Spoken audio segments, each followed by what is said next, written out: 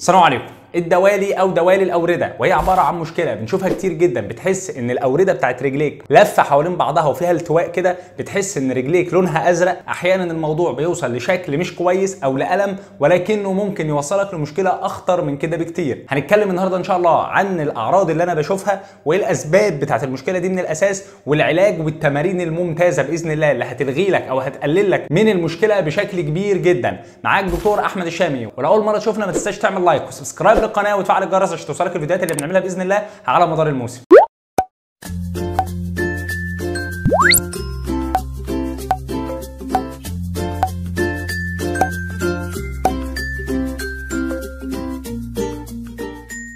بالنسبه للاعراض، الاعراض هنا هنقسمها لشقين. شق كده مفيش الم ولكن ليه اعراض، شق تاني فيه الم. الشق اللي ما بيبقاش فيه الم بتحس ان اللون بتاع الاورده بتاعت رجليك لونها ازرق غامق او اللون البربل او الارجواني الغامق. الاورده بتاعت رجليك بتظهر كانها ملتويه ومنفوخه. الدوالي بشكل عام اشهر الاماكن اللي بتيجي فيها هي الساقين. طيب لو في الم، بتحس بالم في رجليك او الم في الساقين، الموضوع بيتحول لحكه او مشكله في رجليك. بيزيد الموضوع اصلا لحرقان وتورم في منطقه الساقين. لون الجلد بيتغير، لون الجلد اللي حوالين الدوالي نفسه بيتغير. احيانا الموضوع بيزيد قوي لو واقف فتره طويله او قاعد فتره طويله. وهنا هديك هنت صغير كده عن حاجه اسمها سبايدر فين، وده عباره عن اشبه شويه بالفاريكوز فين او اشبه بالدوالي، ولكنه الدوالي او الاورده بتكون اصغر شويه في الحجم. طيب ضيف على انه اصغر في الحجم، احنا قلنا في الساقين بس اشهر حاجه، لا ده بيبقى في الساقين واحيانا في منطقه الوجه. بيكون شكل الدوالي اشبه بخيوط العنكبوت ومنها تسمى باسم سبايدر. ممكن نبقى نعمل حلقه كامله عن الموضوع ده باذن الله قريب يعني. طيب بالنسبه للاسباب،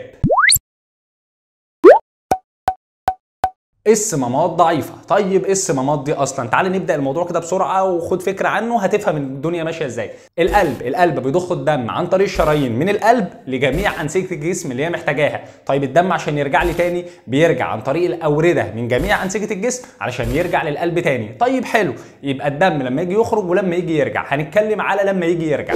لما بيجي يرجع خاصه من منطقه الساقين او من منطقه الرجل من تحت، بالتالي هو بيطلع من الرجلين علشان يوصل للقلب. طيب مين المسؤول عن النقطه دي؟ العضلات عن طريق انقباضها هي اللي بتساعد الدم ان هو يرجع من الاطراف السفليه او من الرجلين علشان يرجع تاني للقلب، وعلى اساسه اتسمى منطقه السمانه هي القلب التاني في الجسم، لان بسبب الانقباضات اشبه بانقباضات القلب. انقباضات القلب تودي الدم للجسم كله، انقباضات السمانه توصل الدم من تحت لحد القلب. طيب طبيعي. طيب بالنسبه للاورده دي بيكون فيها صمامات. ايه الصمامات دي؟ وظيفتها ان هي تسمح للدم ان هو يطلع لفوق وما تسمحلوش ان هو يرجع، لان انا عاوز مع كل انقباضه اطلع الدم شويه واوقفه، مع كل انقباضه اطلع الدم. فانا لو حصل لي خلل في الصمامات دي، الدم بدل ما يقف وما يرجعش لا بيبدا يرجع، وبالتالي الاورده دي بتتمدد ويحصل لي دوالي الساقين. طيب بالنسبه لعوامل الخطر، طبعا شرحنا قبل كده الفرق ما بين الاسباب وما بين عوامل الخطر.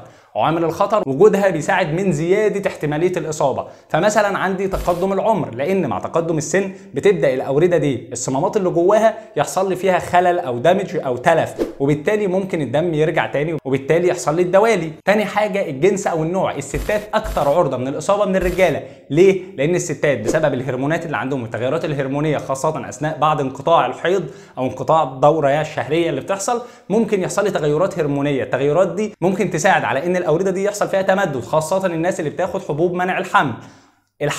الحمل بقى نفسه مشكله بسبب زياده الدم الكبيره اللي بتحصل نتيجه التغذيه اللي بتحصل للجنين، وخاصه اثناء نهايه الحمل مثلا والطفل بقى بيجي ينزل بيبدا يتم افراز بعض الهرمونات. الهرمونات دي ليها وظيفه مهمه جدا، وهي ان بتساعد بطانه الرحم على الارتياح او الانبساط او الريلاكسيشن. فبالتبعيه ممكن بعض الاورده بتاعت الرجلين يحصل لها نفس المشكله دي، يحصل لها ارتياح او تمدد او انبساط او ريلاكسيشن، سميها زي ما تسميها، على اساسه يبدا الصمام يحصل فيه مشكله ويحصل لي دوالي. ودي بتيجي كتير جدا للحوامل. الوراثه، وده عامل مهم وبنقوله دايما ان لو باباك او مامتك حد فيهم عنده المشكله، اجرك الله طبعا ربنا يشفيك ويعافيك، ممكن يكون الموضوع يتنقل لك انت كمان.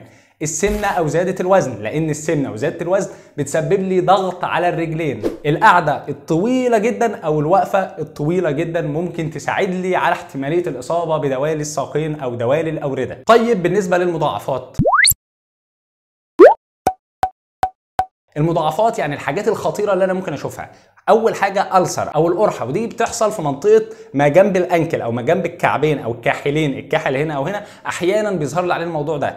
ثانيا الجلطات، ولازم اخد بالي قوي ان في جلطه في الرجل الديب فينس ثرومبوزس، ودي بتحصل نتيجه ان الدوالي بقى لها فتره كبيره وما اتعالجتش، فالدم لما بيقعد فتره بيبدا يتجلط، فلو اتجلط يعمل لي جلطه في المكان بتاعه.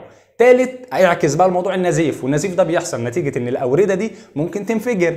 طيب هو النزيف خطر قوي زي نزيف المخ مثلا كفالة الشر؟ لا خالص، هو نزيف بيكون اخف بكتير جدا وبسيط، ولكن زي ما بنقول دايما اي نزيف يلزمه عنايه طبيه، ما ينفعش يتم تجاهله. طيب بالنسبه للعلاج، طبعا الحمد لله ولحسن الحظ ان الدوالي ما بتحتاجش علاج في مستشفى وانك تتعجز وانك تقعد فتره طويله، لا هو انت العلاج بشكل كبير من بره، وممكن يعني تتعالج حتى في عياده علاج طبيعي او في عياده دكتور، المهم انك ما بتتحجزش. ركزنا على النقطه دي، نبدا نتكلم في التفاصيل. اول نوع من العلاج هو السيلف كير، وده عباره عن بعض التمارين اللي بنعملها مهمه جدا هكلمك عنها دلوقتي، ولكن ليها بعض الاحتياطات الثانيه لازم اقول لك عليهم. اولا لو انت عندك زياده في الوزن حاول تقلل وزنك باستمرار، تجنب الملابس الضيقه قوي، الناس اللي بتلبس بناطيل ضيقه جدا من عند الرجل او اسوره الرجل بتبقى قافله قوي عليهم، دي مشكله. الناس اللي بتلبس كعب باستمرار خاصه البنات، الهيلز بشكل عام بتسبب مشاكل كتير جدا جدا جدا منها الدوالي. لما تيجي تنام مثلا بتحاول ترفع رجليك على حاجه عاليه، لو انت بتعاني من الموضوع فحاول ترفع رجليك على حاجه عاليه.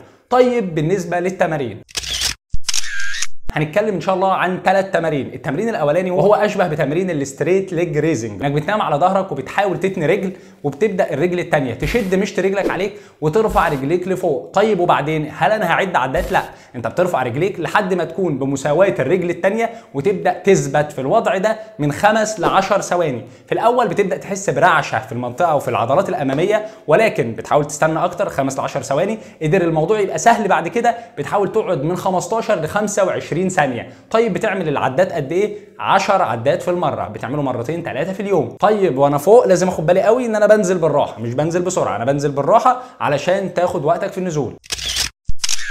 تاني تمرين هو تمرين العجله بنفس وضعيه المره اللي فاتت، 90 فليكشن هيب 90 ني، وبتبدا تعمل العجله لمده 30 ثانيه. طيب حسيت ان الموضوع صعب، لا انا مش قادر، لا في صعوبه مش قادر اتحمله، بتبدا تعكسه عن طريق انك بتعمل بوش اب برجليك كانك بتطلع السلم. يعني بدل ما بتعمل عجله دي عجله انك بتعمل سيركولار موفمنت او حركه دائريه مش قادر، فبتبدا تعملها نظام بوش او نظام كانك طالع على السلم مثلا.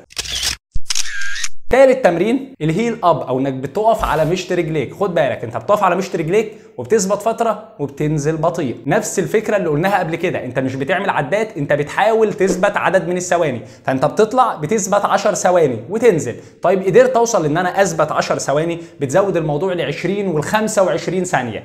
طيب انا لما باجي اقف على مشط رجلي بقع يمين او شمال باخدش بالي. لو انت عندك مشكله في الاتزان حاول تجيب كرسي تسند عليه وانت واقف، سندت على الكرسي وتبدا تطلع بجسمك 15 ثواني، انزل. قدرت تستحمل كمل ل 15 ل 20 ثانيه، بتعمل الموضوع ده 10 مرات. طبعا بالاضافه للتمارين بتلبس حاجه اسمها كومبريشن ستوكينج او الجوارب الضيقه او الشرابات ضيقه، شرابات معينه مخصوصه للدوالي بتشتريها من الصيدليات او من محل المستلزمات الطبيه، سواء من ده او من ده لازم بتفيد جدا طبعا تبع البراند، وطبعا الضغط بيختلف من حته لحته وبتختلف من شراب للتاني، ولكن هو يستحسن انك تشتريها علشان تساعد على ضغط الرجل ان الدم يرجع وان الانقباض يزيد، بالاضافه للتمارين. معلومه جانبيه ان في حالات الحمل اللي اتكلمنا عنه من الانواع النوع اللي بيجي مع الحمل الدوالي ده بيختفي من 3 ل 12 شهر بعد الولاده. لو الموضوع ما اتعالجش بعد كل اللي انا قلته ده احيانا الدكتور بيلجأ لحقن ماده معينه بتساعد الصمامات دي على الالتئام، او لو الصمامات دي مقفوله بتساعدها انها تتفتح بشكل اسرع وبالتالي تجيب نتيجه كويسه. طبعا ده في حاله لو فشل كل اللي انا قلته ده. نهاية لو وصلت لحد هنا ما تنساش تعمل لايك وسبسكرايب للقناه وتفعل الجرس عشان توصلك الفيديوهات اللي بنعملها باذن الله على مدار الموسم. كان معاك دكتور احمد الشامي وبس كده، السلام عليكم.